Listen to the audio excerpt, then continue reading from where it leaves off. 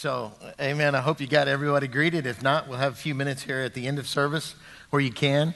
Especially wanted to note again, if you weren't here for our opener at the first of service, we always take time several times a year, but particularly this time of year, to honor our veterans and those who have served. Tuesday is, I think it's Tuesday, isn't it? Veterans Day. And so if you have served or are currently serving in any branch of the military, we appreciate your service. We honor that, so deeply respect those who are willing to make that sacrifice. And if so, would you stand? We just want to honor you and bless you this morning.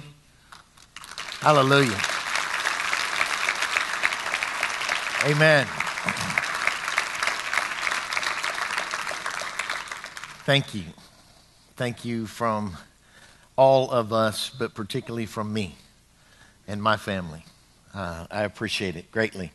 In connection with Veterans Day, last week we mentioned that the month of November we're setting aside to really focus on orphan care, and it's Orphan Month nationally, to where we focus on not only foster care and adoption, but caring for, as James said, widows and orphans in their distress, pure and undefiled religion. And so the connection between Veterans Day and Orphans Month is not lost on me.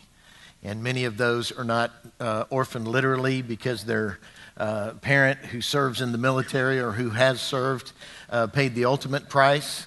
But that same dynamic, the sacrifice of long periods of time spent away at strategic times in children's lives and the dynamics in families. And so I trust that as we go through the message today, one of the key points that we focus on here from Daniel's life is his consistency and persistence in prayer. And that's something that we all need to grow in. It's something that we all need to prioritize. And the way in which Daniel responded to me is a phenomenal example to us. And asking God and the Spirit of the Lord to direct our prayers and bring awareness of things we might not know. And then when he does reveal that to us, as he did with Daniel through his word, then we ask him, how do I respond? And one of the best responses that we can have is exactly what Daniel did, is to turn to the Lord. And when it's good news, we turn to the Lord with rejoicing. When it's bad news, we turn to the Lord in fasting and prayer. And we prepare our hearts to respond appropriately in the spirit of that. Take the Word of God and make application to our life, and then let the Holy Spirit do a deep work in us, because it's not just natural, it's spiritual. Can you say amen? Amen? And the battle we fight may be literal and natural, but there's spiritual dynamics behind it. And we'll talk about that a little more next week as we kind of wind down our series here in conclusion, or it'll be in 2 weeks, I guess. So this morning, as we look at that, I want you to turn in your Bibles with me, if you would, to Daniel chapter 9. And Darren covered the first part of Daniel chapter 9 last week, and so I'll just kind of pick up where he left off. And Daniel has this vision. It's basically the last 6 chapters of Daniel are 4 visions that God emphasizes different aspects to Daniel and then summarizes what he's seeing, because the encounter with God and that experience is so overwhelming, he didn't know how to respond. And physically, we'll see here and in chapter 10 and later on that he can't respond. He faints. And then after God touches him and raises him back on his feet and speaks strength to him and peace to him, he said, I'm still standing there with my legs shaking and I was trembling. And I said, Lord, I understand. I heard what you said, but I didn't understand what you meant. And so sometimes we get in that where we can have an emotional response, but we miss what God wants to say to us. Can you say amen? Come on, help your pastor out this morning. All right? And so some of y'all looking like you got this all figured out. I know what the 77s represent. I know the exact day Jesus is going to return. And you know that ain't true. Jesus didn't even know. And so sometimes when we get into these realms of prophecy, we have a tendency to think, oh man, that's forever. You know, I don't even know if I'll live long enough to see it. Or to think when we look at history and what God's walked people through, to think that doesn't apply to us. And so those who don't understand history, as the saying goes, are doomed to repeat it. And when we look back, we see that many times people have missed it. Even the church has missed tremendous opportunities to impact people groups because we haven't understood the times in which we're living, or we haven't responded well to what the Spirit of God was leading us to do. And so God wants to bring us to this place, particularly as the end draws closer and closer. And basically what the Lord did was give Daniel supernatural insight, and he saw in the Spirit world events that would take place shortly after the time of that encounter, and then some that would take place even in our day, and some that are yet to take place. But God summarized all of that in Daniel's life. The explanation that came through the angel Gabriel to him was basically God condensed 490 years of biblical prophecy into and condensed it all. Now that's not 490 years consecutively of time, but it was 490 years that were separated by 3 time periods. 7 years, and then 62 times 7, where he says there'll be a period of 77s. And so he basically summarizes the first 7, then 69 or 62 more 7s, which equals 69. And then there's 1 7 at the end, which he was focused on, which much of that is there that is yet to be fulfilled. And so there have been generations where there have been similar signs that Daniel saw that have been fulfilled, but there's never been any generation in history that has had all of those signs fulfilled all in the same generation, except ours. Except this generation. And so 69 of the 77s that we'll talk about here in a minute, don't let that confuse you. I'm going to make it real simple. 69 of the 77s, or periods of 7 years, have already been fulfilled prophetically. And that from that, when the last one begins, here is what Daniel sees. The key event will be the rebuilding of the temple of Jerusalem that was destroyed, which will be the sign of the end of the 69th 7 will end with the destruction of that temple. And then a decree will be issued for it to be rebuilt, which already has been, but it hadn't been rebuilt yet. And when it's rebuilt, that there will be a period of 3.5 years where a man of lawlessness, we already determined that was not Darren a couple weeks ago, so don't worry about that. That the Antichrist, or this world ruler that has incredible influence and power, but not natural power, supernatural power, will rise, and he won't have a huge army, but he'll be incredibly effective. And then he and his people will destroy the temple that's been rebuilt, but before they do, they will set up in that temple, he will set up an image or an idol of himself, and the people will be forced to worship him instead of Christ. And he will set up that image in the most holy place in the temple when it's rebuilt. He will eliminate sacrifice. He will eliminate worship of the Lord and will receive all of that unto himself.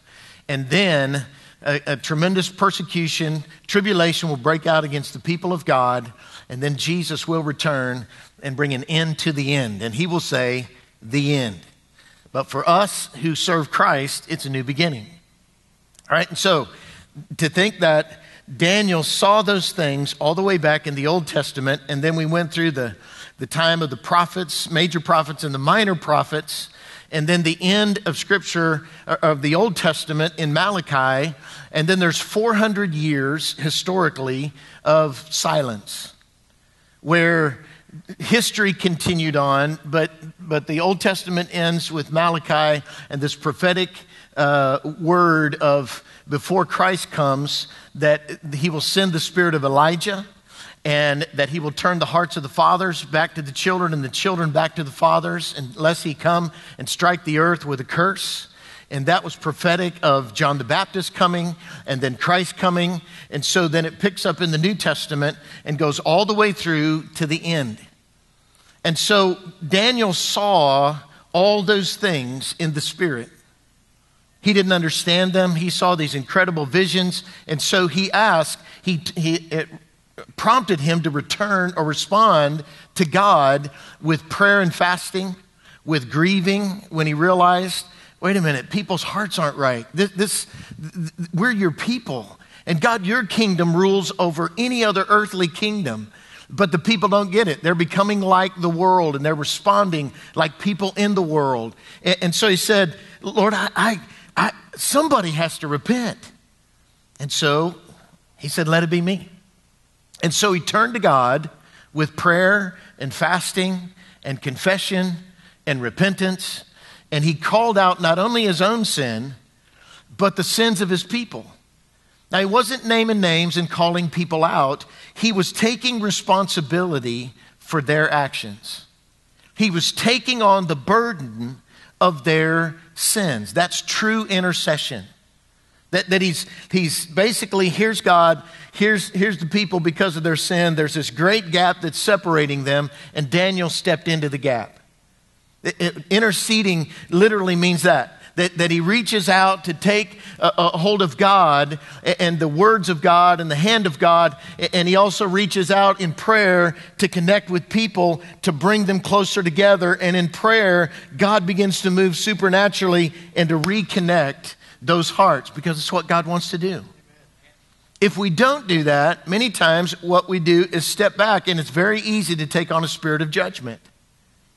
I just want you to know that nowhere in Jesus' description of the end times does he say you are to be the judge. He isn't even the judge. He's the one who stands in our defense when we've accepted him. The Father is the only one who judges the thoughts and intentions of our hearts. That there will be a time when all of us stand before a throne of judgment, but because of what Christ has done, we can also come boldly before a throne of grace. I like that one. And so many times what we miss when we get caught up in the beasts and the dragons and the wars and the famine and all of this horrible stuff that's going to take place, and that the people of God will be hated because of Christ and will be tortured and put to death. And we're thinking, man, Lord, just take me out. And God said, no, that's why you're there. That we need to respond, not like the disciples when they came to Jesus and said, Lord, if you just tell us what time you're coming back, we'll be ready. And really, the deception of that is what? We all think we can get ready sooner than what we do. Some of you were late for church this morning. We had monitors. We have it on video. We had people taking names. Now, you fully intended to be here on time because you didn't want to miss it because you know, man, pastor's back. Things going to be great. I'm ready for service. I can't wait to get there. I really know that's what you were feeling. I know that many of you didn't stay up late last night watching football games because that's just of the world. All right, you with me here? You say, well, wait, how does this fit into where? Because sometimes we think if we just knew the time, then we'd have plenty of time to get ready. Okay, and sometimes we think getting ready is that last little hair in place. Rather than preparing our hearts, I get to come worship God. I get to come meet with the people of God and worship and that connection, fellowship time. Man, I need that. And sometimes we do it with a sense of dread because that our faces might be scrubbed and we might be looking decent and at least have the best of what we have to come before God, but our hearts aren't clean. And we struggled and there's issues, and if people really knew what was going on in me, maybe they wouldn't want me there. And so the accuser comes and he begins to whisper, oh, you got plenty of time. You got plenty of time. You can drive a little faster. You got plenty of time. And so the disciples came with that same mentality. Jesus, when will you return? And he said, it's not about the when, but here's what you need to understand to stay ready. And he said, you don't need to be deceived because many will be deceived. Don't be deceived by those who come and say they're the Christ. And he said, don't be alarmed. Don't be deceived. Don't be alarmed. And then he just says, you need to stay steady. You need to determine in your heart that you're going to stand firm to the end, because those who stand firm to the end will be saved. Well, Peter, in 1 Peter, several places, actually 1 and 2 Peter, addresses the end times, the end of things. I put his a short passage here from 2 Peter in your notes. Let me just read this. 1 Peter chapter 4 says this: we are near the end of time, the end of things now. This is the Phillips translation. And you should therefore be calm, self-controlled men of prayer. Above everything else, be sure that you have real, deep love for each other, remembering how love will cover a multitude of sins. Be hospitable to each other without secretly wishing you hadn't got to be. Another translation says, offer hospitality without grumbling. I like how he says, be hospitable to one another without secretly wishing you didn't have to be. Somebody needs a meal, somebody needs a place to stay, offer hospitality. And then the last thing he says here is serve one another with the particular gifts or spiritual gifts that God has given each of you as faithful dispensers of the magnificently varied grace of God. So he says, use your spiritual gifts to manifest God's grace in its various forms. Offer hospitality. In other words, don't disconnect relationally, but look for opportunities to connect relationally. That's very practical stuff. We live in the most connected age electronically that's ever been, but we live the most disconnected lives relationally that we've ever had. We don't have to depend on one another anymore and actually have face-to-face relationships. We can just Google it. But you can't have a relationship with Google. And so we have virtual relationships. And people are virtually deceived because I like to see my wife's image on the phone, but there's nothing. I've tried kissing the screen. It's just not the same. It's that whole, and Jesus did the same thing. He bridged the gap. He didn't just speak it. He didn't just say it. It wasn't just this holy mystery that he came to put skin on, to totally identify with us, to be a sacrifice so we could totally connect with the Father, even when we felt disconnected, that we're not sons and daughters, we're on the run. We're prodigals. And God's word reaches us all the way in the pig pen and brings us back to the palace. And the Father says, been waiting for you. We got some work to do. I love you. And he said, but first we're going to celebrate the fact that you're home. So welcome home. All right. And so you say, well, Pastor, how does that all fit together? I'm glad you asked. Because all the way back in Daniel, when he had these overwhelming visions, Daniel responded in his heart. And he responded in prayer. He responded because he was reading the words of the prophet, the scriptures at the time, if you will, Jeremiah. And when he understood from the scriptures or responded to the word of God, and then he responded in prayer, is where the vision was made clear to him, and the angel Gabriel came to give him insight spiritually into what he was seeing, even in the natural, and how it was affecting him. And he told him, from the moment you began to pray, a word went out. And I've come in response to that word. In other words, the moment you began to pray, God answered your prayer. And I've come to tell you what the answer to your prayer is. He was praying for his nation. He was praying for Jerusalem. He was praying for not only the holy city, but the holy hill, the place of God's temple, his presence to return to that. And as he was praying, God said, I've already answered that. And so Gabriel, go tell him that as soon as you began to pray, a word went out. And as soon as that word came out, then I'm responding to it. I just want you to get this morning that when we determine in our hearts to respond to God in prayer, it moves heaven. Now, it doesn't change what is set in the will of God. Prayer doesn't change God's will. Prayer doesn't change God's heart. Prayer changes our heart to get in line with God's will. Prayer brings us understanding of the time in which we live and the times that God is moving. Prayer brings us in line with the one who's willing to take responsibility not only for their sin, but also the sins of others, and what a difference we can make in the world in which we live simply because we pray. The other thing is that Gabriel, the angel Gabriel, who stood in the presence of God, told Daniel, you're somebody. You are highly esteemed. Now the question that I want to ask you this morning is, if Daniel was esteemed in heaven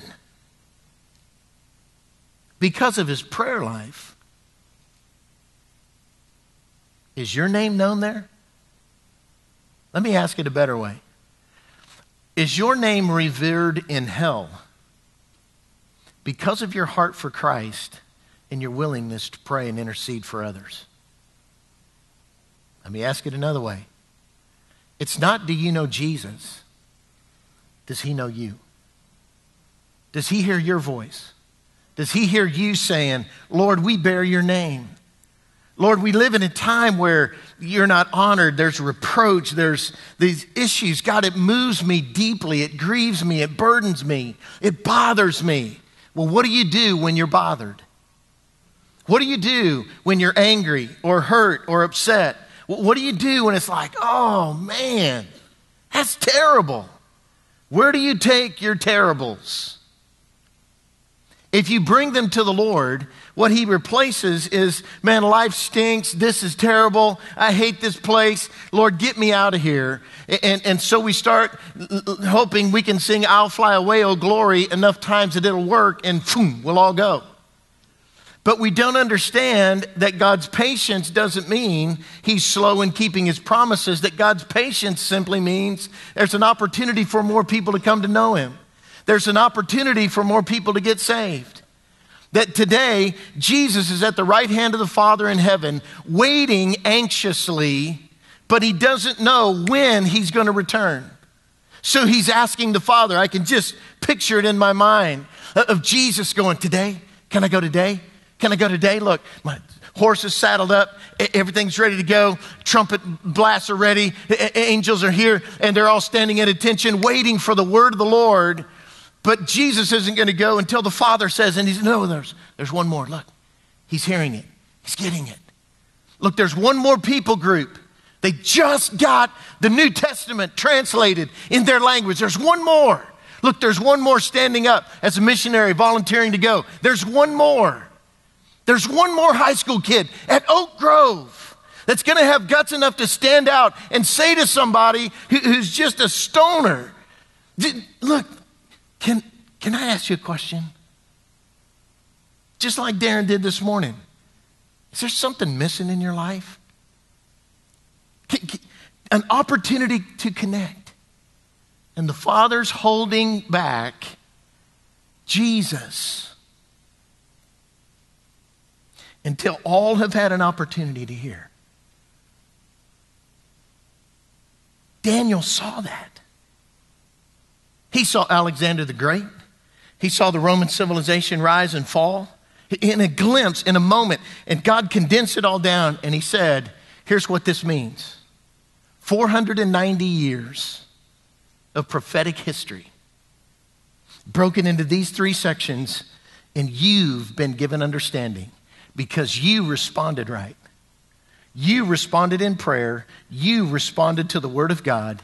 You responded to the Spirit.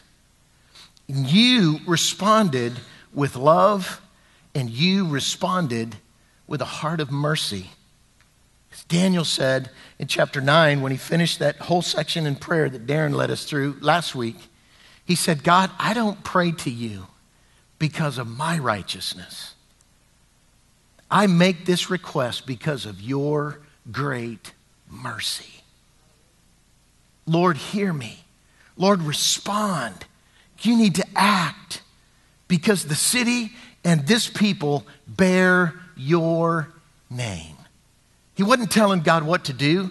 He was totally opening his heart. He was filled and flooded, not only with this incredible vision by the Spirit of the Lord, but with the love of God. He was baptized in the Spirit and baptized in love. And what he felt was God's mercy, not God's judgment. And listen, when you are people of the Spirit and we begin to walk in the Spirit, that's the same thing we feel and experience. Does your heart break this morning with the things that break the heart of God? Do you go to the scriptures with this anticipation of what God's going to speak and reveal to you? Or is it another, oh man, I don't get that. That's crazy. You know, there's disease and all this stuff. Man, that's just weird. That's freaky. What was that guy smoking when he wrote that? Instead of letting God speak about things that are mysteries that you don't know, the scripture says there are some things that are too wonderful for you. The scripture says the things that are revealed belong to you, belong to God's people, but the things that are hidden belong to God and they're for his glory. And so God takes some of the hidden things, some of the mystery, and he reveals it to us by the Spirit because he entrusts it to us. But the real key is, how do we respond? If you turn there on the back side, if you got your note page, let me just give you these fill-ins because I just covered them briefly, but I want to make sure you get them and then go back through it, and then we'll see here specifically some instances where this worked not only in Daniel's example, but some other New Testament writers that spoke about the end times. 2 Peter chapter 3:11 says, since everything will be destroyed in this way, talking about the end times, the end of that final seven, okay, when those events converge, and that's that 7-year period there with the great tribulation and the end of things. And he said, since everything will be destroyed in this way, what kind of people ought you to be? I love that question. Not what should you do, what kind of people should you be? And so I'm assuming that you like that question too. It's a good question. It has no quick answer. It causes us to not just think, but process. What kind of people ought you to be? There's 5 things that we see from Daniel's life, that we see that Jesus spoke about, that Peter referenced, and even Jude, that little letter, a little half-page email, if you will, tucked in right before Revelation. And he has some very profound things to say, but all of those basic things come together. Okay, I want you to see that all the way back, years before, generations before these things begin to come to pass, when Daniel saw them, this was his response, these 5 things. And that when Jesus picked up on that in Matthew 24 and specifically referenced the fact that the prophet Daniel saw these things and spoke of these things, Not only did he affirm the validity of Daniel's prophecy, but Jesus then took it back to the practical. It's not about you figuring out the time. It's about what kind of people you ought to be. It's how should you respond when you're in the midst of that, when you see those things. He said, don't be deceived. Don't be alarmed. Stay steady. Stand firm, because he who stands firm to the end. And Jesus said, here's going to be the sign right before the end of it all, that this gospel of the kingdom shall be preached as a witness to all nations, and then the end will come. Okay? That's a process, not a moment in time. And we're living in the generation where not only is that possible, that is happening.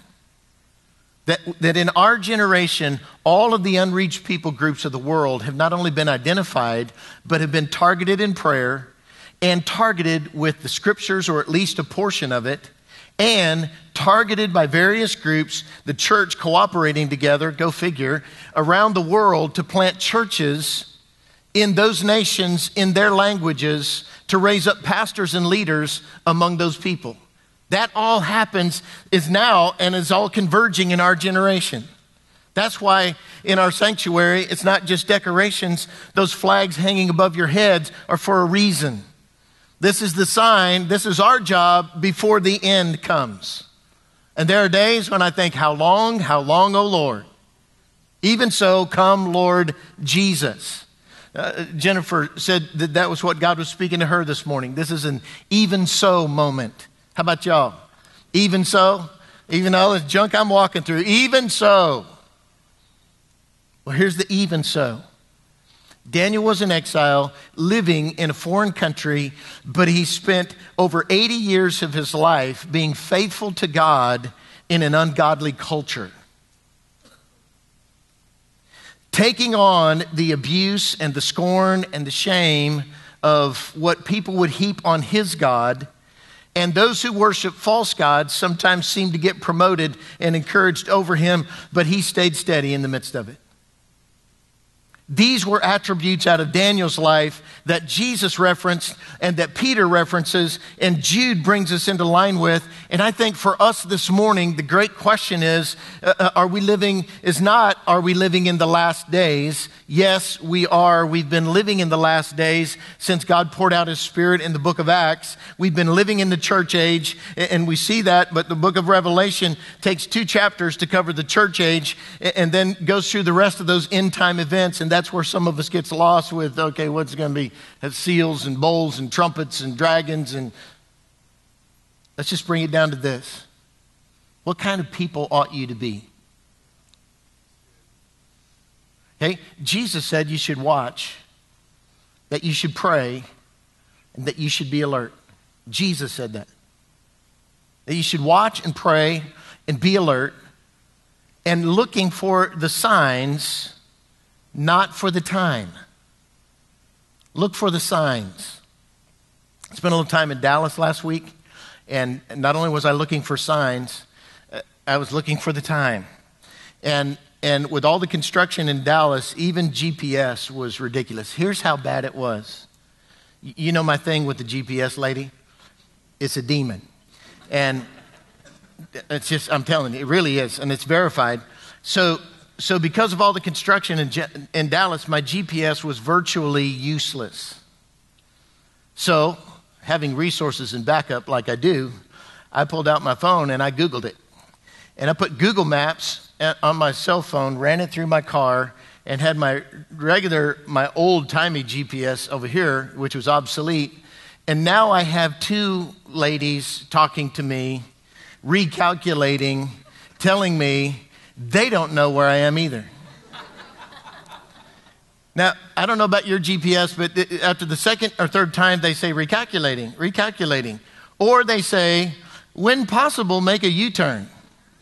Or at the next exit, turn and make a legal U-turn. I'm thinking, I ain't been legal since I crossed the border. It's not about legal or safe. This is crazy. And so as we were going through, now I have 2 of them, and thinking, oh, great. And so I realized that a cord of 3 strands is not easily broken, and I was quickly getting into bondage. So I muted them both. It was joyous. But when they said, here's the sign, but a lot of, with the construction, they've even moved exits like a mile down from where it was. So I'm coming up to the exit. And so it wasn't about when they said, in 6.4 miles, you need to turn. Because they changed where you need to turn. So what I had to look for was not just the sign as I was getting close to the street because I wasn't familiar with any of them. I had to look for the sign above the interstate and where the exit was, and it was a mile before where I was supposed to turn. But as long as I looked for the signs and not just depended on the words of the demon ladies speaking to me through the GPS, in other words, it's so much easier for us to trust our technology than it is for us to trust the sign. Turn here. Beach Street. Whatever. And so once you're there and you can navigate, you can see a sign a little farther in the distance, and then you can bring down the details of, okay, if I can just get in the general vicinity, then I can find the specific location. And basically that's what Jesus did. He said, follow the signs and you're going to get close. And then within those signs is the beginning. He said, this sign is going to be the beginning of birth pains. Well, I've had 5 children. Well, Kim had the children. I've been part of the process and several pregnancies. And so as we were walking through that, I realized the beginning of birth pains is not the birth of the child. That's the beginning of the tribulation. And all the ladies said, amen. But it's with joy that's set before us that we endure. And so going through the process, see, it's like, okay, hey, I got the bag packed. Here we go. We speed to the hospital, realizing that, we've done this 3 times before and it's been false labor. Well, how do you know the difference between false labor and true? Ask your wife. Okay? And so it's this, and so I'm sure the disciples kind of felt that way when Jesus used a birth illustration with a group of guys. Oh, great. Oh, man, wait a minute. He said, when you see these signs, it's the beginning of birth pains. It's not the beginning of delivery. It's the beginning of the process. And that process can take however long. He said in the middle of it, it's going to be difficult. But in the end, it all comes out all right to those who love God.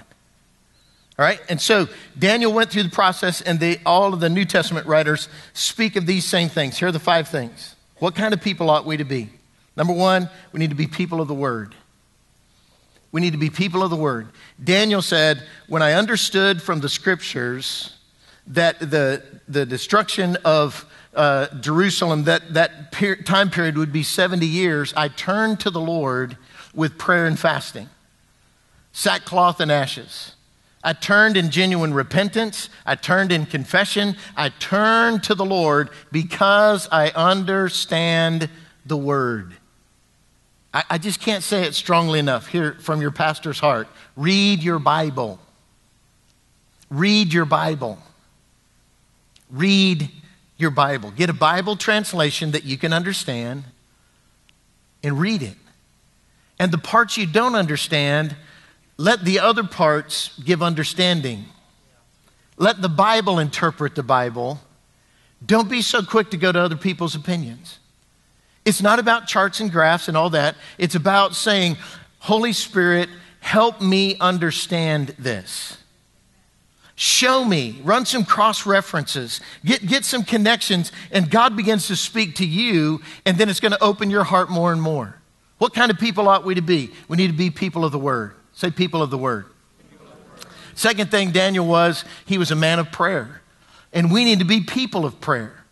I love the fact that when Scripture says of Daniel, when I understood the Scriptures, I turned to the Lord in prayer and fasting.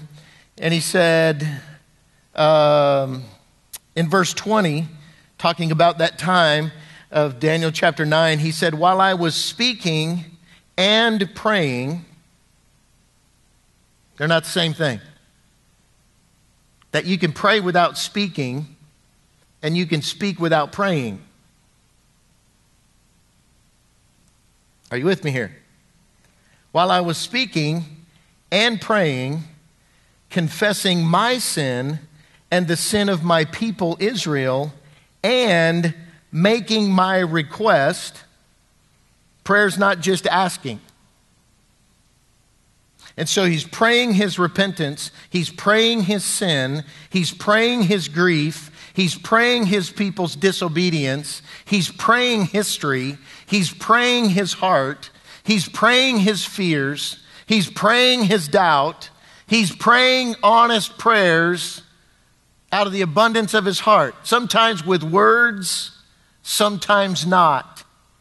Sometimes I was just talking to God. Sometimes I was just speaking to myself.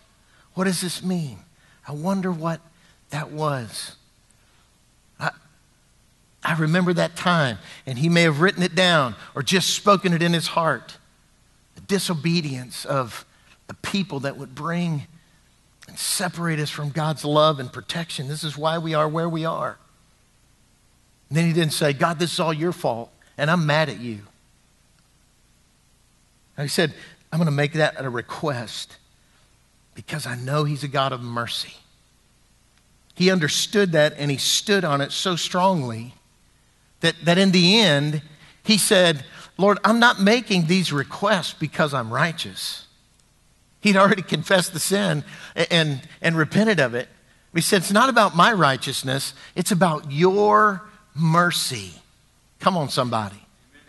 All right, and so talking about us being people of prayer, it isn't just this little blessing your meal. That's great. That's a start. I remember connecting years ago when I was a youth pastor. God bless all the youth pastors. And doing my time, and we had a girl who connected with our youth group we had a prayer time, and it was really incredible. And so she'd been around, but she was a brand new believer. And so when we asked her, would you like to lead in prayer? Her eyes kind of got big and her face flushed, and she was like, sure. And I said, okay, just pray whatever's in your heart. And she said, now I lay me down to sleep and pray that. And of course, all the other kids were like, is that a joke? I mean, they're snickered a little bit, and, then she kind of got embarrassed. And I'm thinking, wow, it's the only prayer she knew how to pray. And so I said, let's all say it together. And I pray the Lord my soul to keep. And if I should die before I wake, I pray the Lord my soul to take. Amen. And all these teenagers looked at me like, what? And I said, that's the essence of prayer right there. The simplicity, the heart of a child speaking to God. That we can trust him, we can give him our lives, we can sleep securely. Went through this whole thing. And so one of my leaders, who was much more mature in the Lord, was the one that's just kind of there. And, when kids get fidgety, it's either good or bad. With this guy, it's usually bad. So I kind of put him on the spot, and I said, and what prayer would you like to pray? And he was like, I'm good. Look, our hearts, when we turn to God, we think that we got to have it all together. And we got to say all this, whatever. Just use Daniel's prayer. It's perfect. What a great model. Jesus taught his disciples a model prayer. He didn't say, repeat these words exactly. He just said, pray after this manner. When you pray to a Father who's in heaven. Pray your heart. Ask him to forgive you as you forgive others. Ask him to provide for you because he wants to provide. Give us this day our daily bread. Forgive us. Lord, lead us not into temptation, but deliver us from evil, because that's what Jesus came to do. And realize that his is the glory and the kingdom and the power forever and ever. Amen. He didn't say that's the only prayer you should pray. He said, here's a model. I would submit to you that in difficult times, turbulent times, and especially in the end times, Daniel's prayer is a great model as well. Lord, I confess my sin, the sin of my people. I repent for stuff I hadn't even done yet. Lord, I repent on behalf of somebody else. Why? Because it brings us all under God's mercy. It brings us all under God's grace. It's not pretense. It's learning. It's growing in grace. It's opening our hearts to God. So we need to be people of the word. We need to be people of prayer. Third thing is we need to be people of the Spirit. People of the Spirit. The Spirit of God is what gave Daniel that ability to not only see into the future prophetically and have these visions and revelations, but it's the one who gave him insight and understanding. And it's the power and ability that God blessed us with as a church to fulfill that great commission. And I think that we are living in a culture where, as those things, particularly the gifts of the Spirit that are so unique to the empowerment of who we are, and they manifest God's grace in various forms, are coming more and more under fire and are being mocked and excluded by many, unfortunately, even from the pulpit. That God doesn't do that anymore. God doesn't use those gifts anymore. And if you do, that's not God. That if you speak in tongues, that's demons. All that kind of thing. Jesus said in the end times, there will be people who will be false teachers that will simply come to divide. And he also said that even among God's people, there will be this division that they will betray and hate one another. And so the Spirit of God is what brings that together in unity. And he said, I will testify to you of everything Jesus has spoken. He's the Spirit of truth. And when Jesus said, don't be deceived, the remedy for deception is truth. I think Ethan's going to talk about that Wednesday night in our youth night here, but y'all are young in the Spirit, so come join us as we continue to talk about truth versus lies, but particularly walking in the Spirit. What does that mean? To genuinely live a Spirit-filled life. And when we understand that, the Spirit of God brings us to realms of insight and understanding that we can't get anywhere else. He brings us back to the Word. He prompts and inspires our prayer. Romans 8 says, when you don't know how to pray as you ought. Anybody ever been overwhelmed like Daniel? And you couldn't get over the shakes and the trembling and the whatever because you were just devastated or afraid. I don't know what to say. Help! That's a start. But the Holy Spirit then will begin to pray through you without words sometimes. Groanings that are too deep for you to even give vocabulary to. But he'll also bear witness with your spirit that you're a son or a daughter of God. He'll make intercession with you through you according to the will of God. And so the Spirit of the Lord not only enhances and clarifies and directs your prayer, empowers you to be able to do that, but Jude says that as you pray in the Spirit, you build yourselves up in your most holy faith. And he's talking about one of the key aspects of living in the end times. That you need to be built up and you need to be strong. And you need to understand that this isn't just natural stuff you're experiencing, that it's the Spirit of the Lord behind it and the spirit of the enemy against it. And that you're fighting this incredible battle that you don't understand, just like Daniel was. In Daniel chapter 10, not only does he hear from Gabriel, Michael joins him. The two archangels of God. And they both respond to the same thing. When you started to pray, God answered your prayer.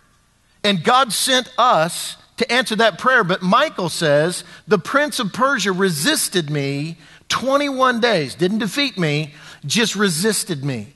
But now I've come in response to your prayer. It was answered as soon as you started praying, but you prayed it all the way through to the end. You didn't understand there was this spiritual battle going on in the heavenly realms. That's my job. I'm here to tell you what's going on up there. You don't think that was overwhelming? God hears your prayer. God highly esteems those who will take their hearts to him in prayer and in faith, believe, push past the mysteries and what they don't understand and what they don't get and what's not happening yet and the miracle they haven't seen and the breakthrough that's not theirs, and they take the tears and turn them into liquid prayer. And they take their hearts that are broken and they put those pieces together on an altar and not say, oh God, fix my broken heart. They say, God, here's every piece of my heart. It's broken. I would love to present it to you whole. But God, it's been broken by life. But you're a God of mercy and you can fix it. Then you don't have to say, and I hope you hear my prayer. And I'm going to live really, really, really good because I don't want to be on the naughty list.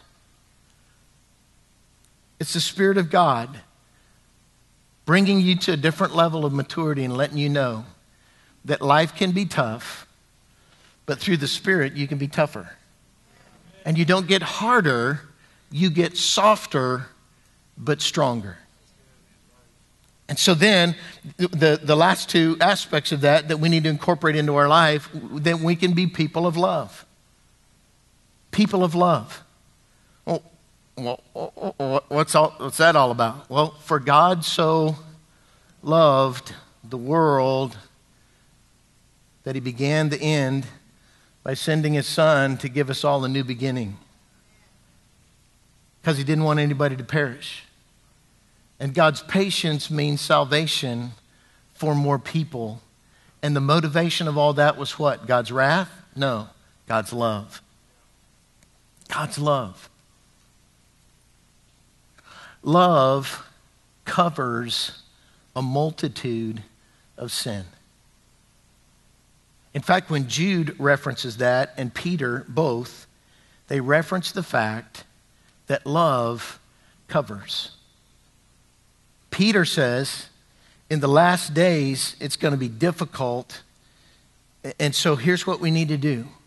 Above all, you got to love big. Above all else, you got to keep your love on. Above all else, you got to live passionately with a love for God, and you got to learn to love people. You got to learn to love the lost. You got to learn to love people who don't look like you. You got to learn to love people who don't act like you. And you got to learn to love people who don't love you back and won't. That's the love of Christ. Then the last thing is that it totally opens our life up, because as we walk through those other four, we begin to understand how merciful that God's been to us. So we need to be people of mercy. Mercy. Why? Because mercy triumphs over judgment. For too many years, the church has professionalized being the judge. Judging people by their exterior, judging people by their actions, judging people by their heart. Have you noticed how easy it is for you to judge other people by their actions, but you want them to judge you by your intentions? Doesn't work that way, does it? Because you know, I mean, really, come on. Or that's probably the number one phrase that I get pushback when I'm talking to people about the things of the Lord. Don't judge me. Don't judge me. Don't judge me. Don't judge me. It's real easy for me to say, I'm not the judge. Hallelujah. Or you're, tried. Life sentence. Off with his head. I said, you don't want me to judge you. And that's not my role. I'm just not that great. I'm just a guy that's received God's mercy. And I'm thankful that I don't have to bear the weight of judgment. I leave that to God, as you will have to as well. And instead, what we see and receive is God's incredible mercy for us. So say, how does that work practically? Well, I'm glad you asked. Let's finish this passage here in Daniel, and we'll see all of these things that are there. Daniel goes through and talks about, let me find it here. The first half of the chapter is where he finishes his prayer. And in verse 20 then it says, while I was speaking and praying and confessing my sin and the sin of my people Israel, and making my request to the Lord my God for his holy hill, while I was still in prayer, Gabriel, the man who I had seen earlier in the vision, came to me in swift flight about the time of the evening sacrifice. He instructed me and he said to me, Daniel, I have now come to give you insight and understanding. As soon as you began to pray, an answer was given, which I have come to tell you, for you are highly esteemed. Therefore, consider the message and understand the vision. And in 3 verses, he summarizes the whole thing, or 4. 77s are decreed for your people in your holy city to finish transgression, to put an end to sin, to atone for wickedness, to bring in everlasting righteousness, to seal up vision and prophecy, and to anoint the most holy. Know and understand this.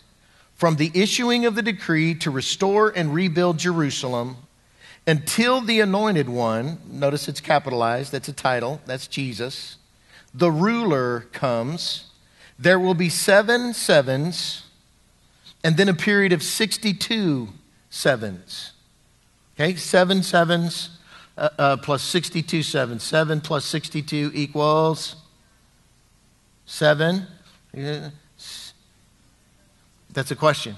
7 plus 62 equals 69. Okay. 62 times 7 equals 434. Okay. So there's one period of 7 years, and the temple will be destroyed, and that the anointed one then will, God's heart and God's plan for that will be established. Then there'll be this period of 62 sevens, or 434 years. And so from the time that the decree was issued and that Jerusalem was rebuilt and the temple was rebuilt, that was a period of 7 years. Then there's 62 sevens, or 434 years, which is exactly to the day that Christ died on the cross. The anointed one will come, the ruler, and be established. So it's actual, that window of history. The first 7 of the sevens, and then 62 sevens, or 434 years. 400 years of silence between Malachi and Matthew, the beginning of the New Testament, the birth of Christ, 33 years of his life on earth in a human body, and then his death, burial, and resurrection, when the Holy One is cut off and has nothing. He's buried under the earth, and then he rises from the dead, pours out the Holy Spirit, and begins this next series. Okay? So 62 plus 7, 69 of the 77s have already been fulfilled, and we're waiting on the final 7, the 70th 7. And God is giving us this incredible opportunity to take this gospel into all the nations of the earth so that we can speed the end. And so here he goes on, Gabriel explaining to Daniel. 7 sevens and 62 sevens, it will be rebuilt with streets and a trench, but in times of trouble. Verse 26. After the 62 sevens, the anointed one will be cut off. That's Christ dying on the cross. And will have nothing. The people of the ruler who will come to destroy the city and the sanctuary. That happened in 70 AD. The temple was completely destroyed. City was completely destroyed.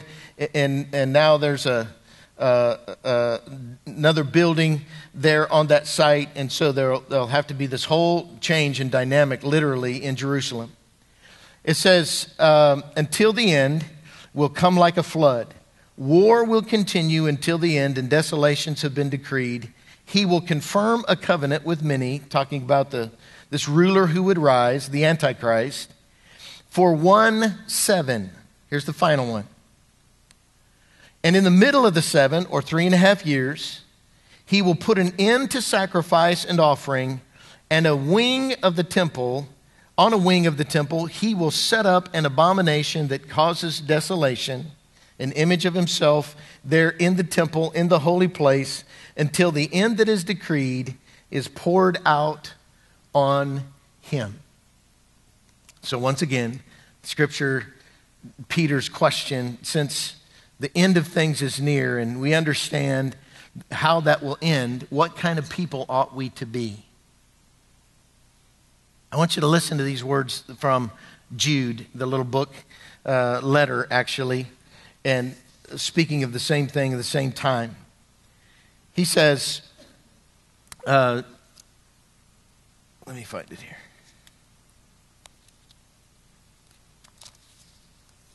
In verse 17, but dear friends, remember what the apostles of our Lord Jesus Christ foretold. They said to you, in the last times there will be scoffers who will follow their own ungodly desires. These are the men who divide you, who follow mere natural instincts and do not have the Spirit. But you, dear friends, build yourselves up in your most holy faith and pray in the Holy Spirit. Keep yourselves in God's love as you wait for the mercy of our Lord Jesus Christ to bring you to eternal life. Be merciful to those who doubt, snatch others from the fire and save them, and to others show mercy mixed with fear, hating even the clothing stained by corrupted flesh. Here's the words of the Lord Jesus in Matthew 24. Speaking of the end times, the end of the end, he says, because of the increase of wickedness, the love of most will grow cold. Notice he didn't say they'll stop loving. They'll just love coldly. How do you do that? You love in judgment. You love because you have to. You love because they're pitiful. And they don't deserve it, but you're going to do that anyway. And it becomes a stronghold. Francis Frangipane called it the stronghold of cold love. Jesus didn't love us coldly. Jesus loved us passionately. Jesus loves us warmly. Jesus loves our brokenness. Jesus loved us in our sin. Jesus stepped down into our mess and loved us out of it. Cold love will never get you there. But he who stands firm to the end will be saved.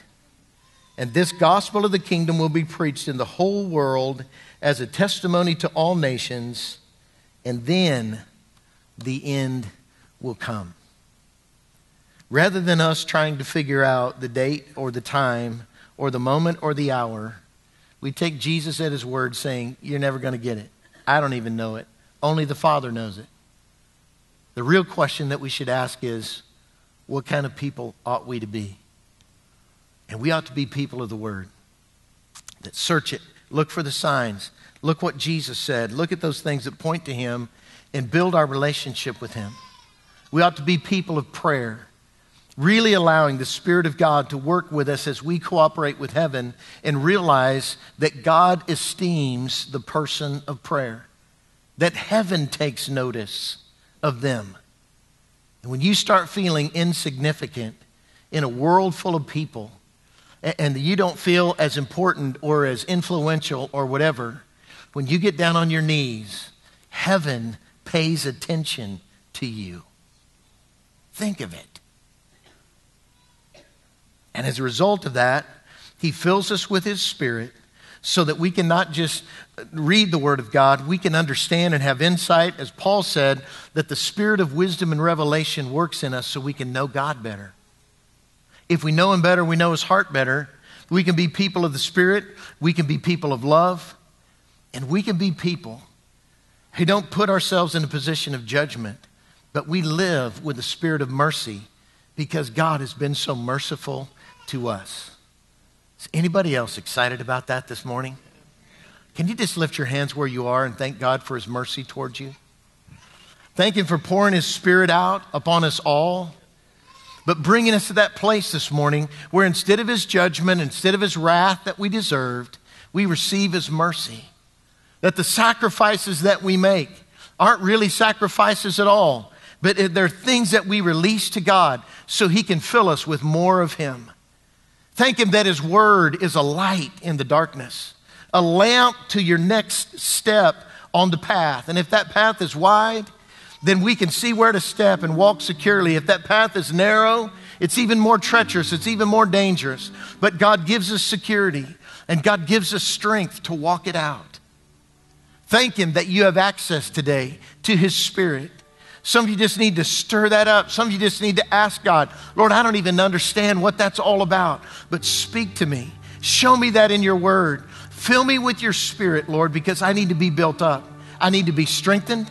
I need to be strong in my faith because I want to be the one who'll stand firm to the end. Establish yourself in love and determine that you're going to live the same mercy that God poured out on you.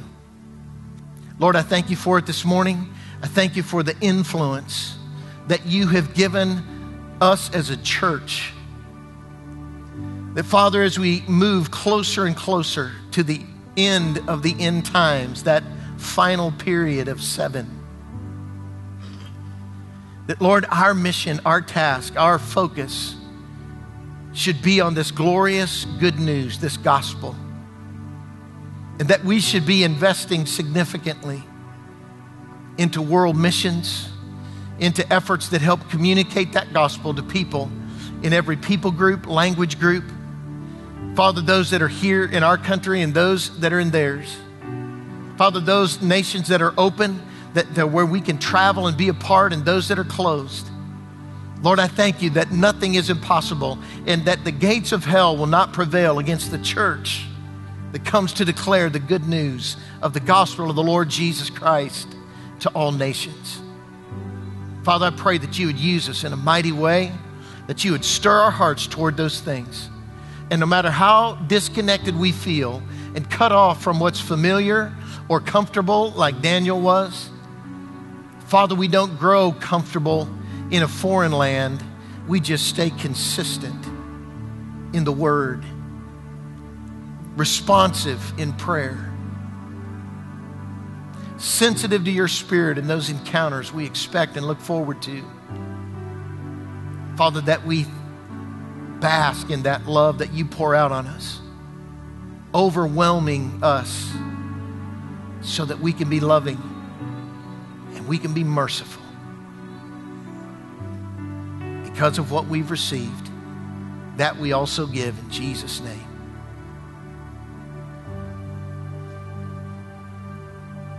Father, I thank you for the opportunity that you've given each of us to take your story in our life and to share our story with others. Without comparison, without intimidation, without fear. Father, I pray that we would be sensitive to your Spirit, that we would target people in prayer specifically, that we would look for ways to love them into the kingdom, but we would also take the time to share how God has shown us mercy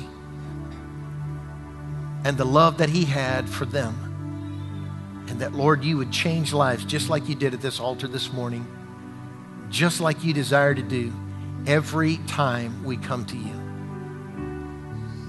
Thank you for the privilege of living in this generation, God, full of expectancy with the blessed hope, not only of your return, but, Father, the transformation that you will bring, the power of seeing a new heaven and a new earth, ruling and reigning with Christ.